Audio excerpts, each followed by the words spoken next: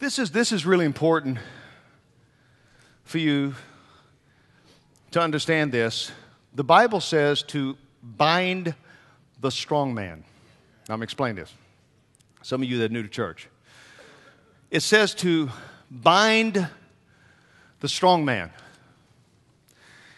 Here's the scripture. I want you to see, this is one of the most powerful scriptures. For who is powerful enough to enter the house of a strong man like Satan and plunder his goods? Who do you think you are going into, because we sing those songs, take back what the devil has stolen from you, take back and we sing that.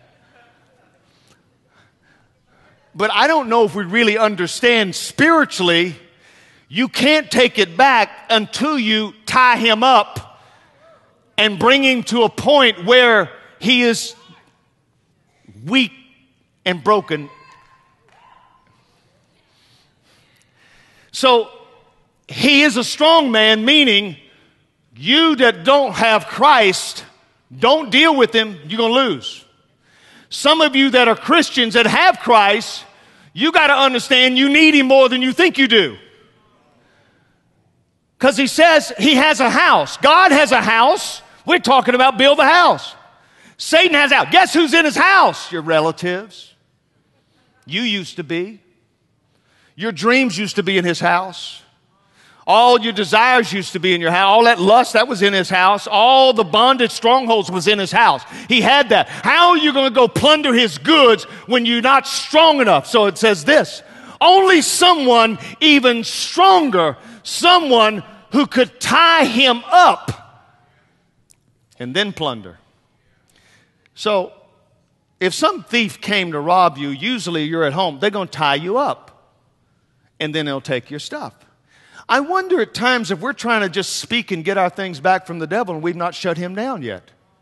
He doesn't really believe we're strong enough to go ahead and take it out of his house. So he's not going to give it up. It's like somebody yelling outside the house, give me this, give me this, give me this. I want this, I want my stuff back. You can stand outside his house all you want to. He says you got to go into his house. You got to tie him up. You got to beat him up, and then you can go ahead and take your stuff back. You got to take it to the devil first. You're going to be in for a fight. You understand? So you're going to have to fight somebody. You're going to have to stand up and you're going to have to fight somebody and take them down. Come on up, Scott. Come on, give Scotty a hand here for just being so brave. Let's move the pulpit back. Get the pulpit back.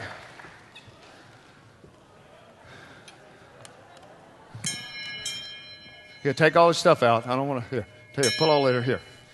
Here, what you got? You got glasses? Glasses. You got anything else? You got a wallet? Put your wallet over there. You got anything? You got any guns, knives? What you got? You okay? Looks like you've done that before. Now, have you ever been on a punching bag? Yes, sir. Go ahead. Let us kind of see. Let me see what I got up here before I deal with it. Okay. All right, here we go. All right, that's nice. No, go ahead. Show me. If that's all you, I want you to get into it. Yeah, I want you to show. I want to see what you got here. All right, that's good, Scotty. All right, come here, Scotty. Now, how many here believe? Oh, I'm getting mad now. How many believe Scotty is going to put me on the ground? Raise your hand.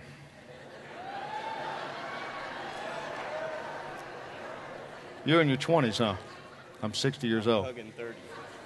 How many believe I'm going to put Scotty on the ground? Scotty, we may need somebody bigger here. They don't believe that you can do this. Do you feel you can? You feel you could, huh? I have faith I can. You, huh? I got faith. All right, we'll get over here. Let's see what you got. Now, watch this. In the spiritual sense, what happens is this. We're going to play like you're the enemy, you're the devil. Here we are.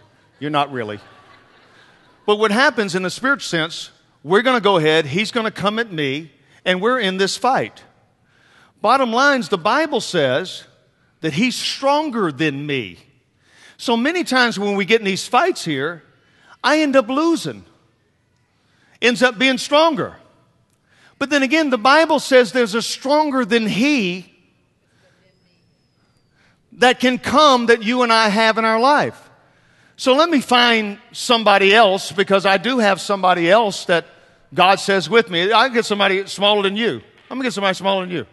Okay, is that okay? Just to make it fair. No, stay here. I'm not through. No, we're fighting. Don't run off. There's a fight going on. How much you weigh? 170. 170. Wow. I'll get somebody 140 pounds. Somebody 140. Here's a guy in a red hat. Who are you?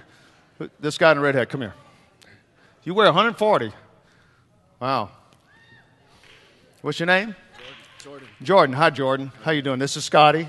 Just shake hands here. Now, he's smaller. How many believe Jordan couldn't beat you? Huh? He's got a fight lab. He bought one. Yeah. So here's my friend, my protector.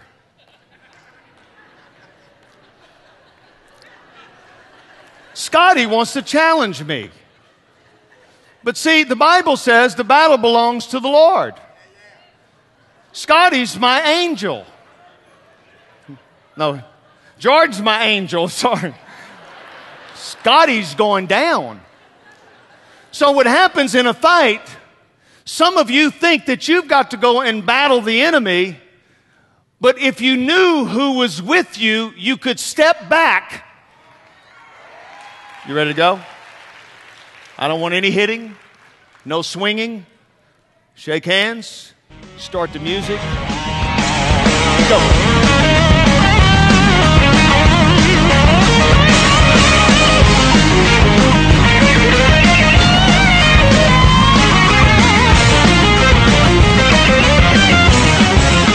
Okay. I plundered his goods. You can sit down, Scotty. I got this. This is Jordan Keckler. He is a MMA fighter, professional fighter. He is a four-time All-American wrestler. He's a bad dude. And Scotty, you wouldn't have much defense there. And we had someone 250 pounds at the first service, and he put him down just like that. And then I did a couple elbows on him. Jordan's also doing some things. You know what, Jordan? Come over here. You're a professional fighter here. Come over here and punch the back. Show somebody what a professional looks like hitting something here. Let's watch this here. He's ducking here, huh? Yeah. What if I come up behind you? What do you do now? Yeah.